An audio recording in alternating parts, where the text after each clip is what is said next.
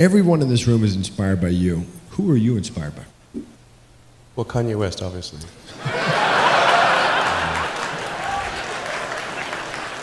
That's what you said. We need some volunteers to be colonists. Do we have any colonist volunteers here for Mars? Actually, not many hands raised, by the way. Do you think there is other intelligent life outside the Earth? It seems probable, but I think this is one of the great questions in physics and philosophy, is where are the aliens? Maybe they're among us, I don't know. Some people think I'm an alien. Not true. Not true. But maybe we are aliens. Of course I'd say that, maybe we are aliens. Are most likely to be bad rather than, you know, like that's why we tax cigarettes and alcohol. Because those are probably bad for you. Certainly cigarettes are. And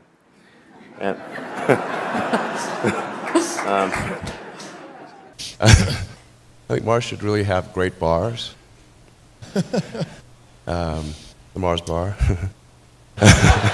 Sorry. Crazy car to have as a daily driver, particularly on the 405. So, but I understand when you got it. Yeah. You're driving down 280, and you wrecked it. No, well... And you... Let me just tell the story, and then you can correct it. Right. Because the story's great, and I hope it's yeah, true. let's see if the story that you tell is actually... how that compares to the reality. Because the reality is pretty messed up. So, hopefully the reality's better. So you wreck the car, you get out of the car, you're doubling over with laughter.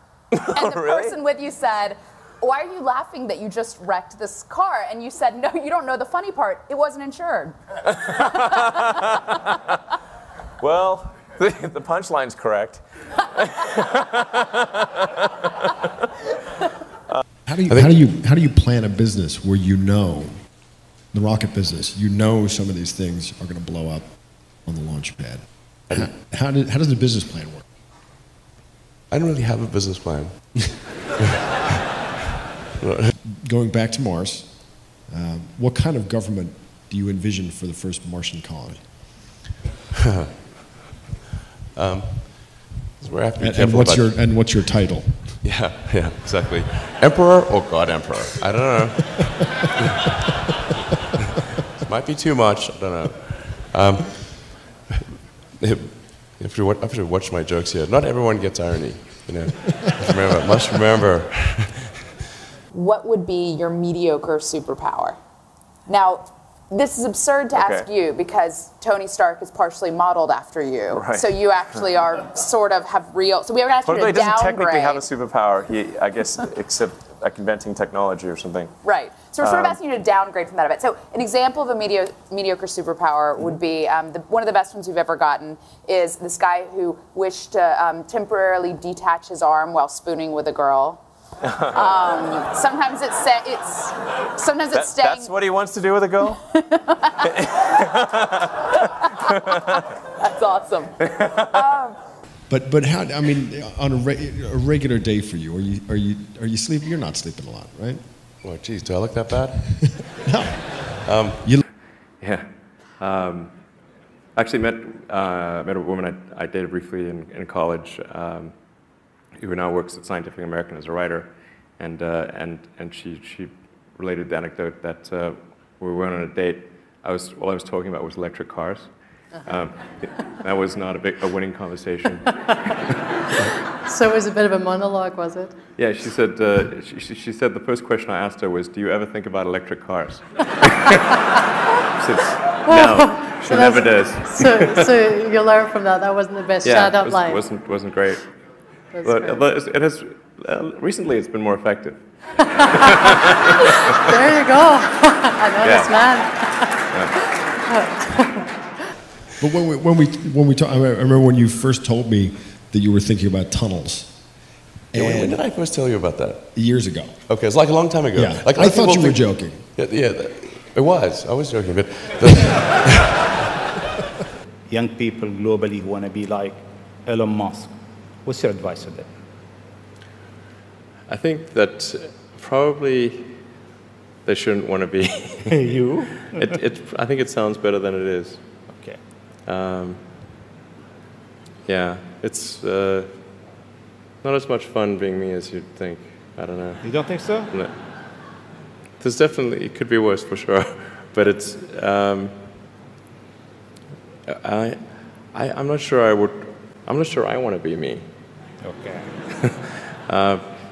But if,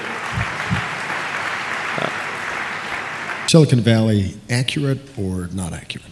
The show? Yeah. It starts to get very accurate around episode 4. So it took a few episodes to kind of get grounded. The first few episodes struck me as Hollywood making fun of Hollywood's idea of Silicon Valley, which is like not on point. But then by about the 4th or 5th episode, season 1, it really starts to get good, and then by season 2, it's amazing. In fact, reality, the truth is stranger than fiction. All the crazy stuff you see in that show, Silicon Valley, the reality is way crazier than that. Won't you stay a while? Is there a parallel with how you build companies in that story? I hope not. Let's see what this thing can do. Yeah, watch this. That could be awkward with a rocket launch. And we're funding the company for merchandise sales. So thank you for anyone who's bought our flamethrower. You will not be sorry, or maybe you will. It won't be boring. Come with me where moonbirds hits the sky. And he's a designer, so he's good at sort of the styling of the cars, but he thinks it's all about styling, and it's not. It's really, this is, the reason we don't have electric cars is not for lack of styling. Right. We were first talking about the concept. Tunnels feel like a resolutely old school solution to a problem. I'm sad that I invented tunnels. Are you now like, fuck no, I am not starting another company? Are you still thinking that? Yes, that's how I feel. That is. That picture at the end is a picture of one of the circuit boards inside the Roadster, right? We try to confuse the aliens as much as possible. Moonbeams meet the sky, and you and I will walk the by on by. Well, this is really winning.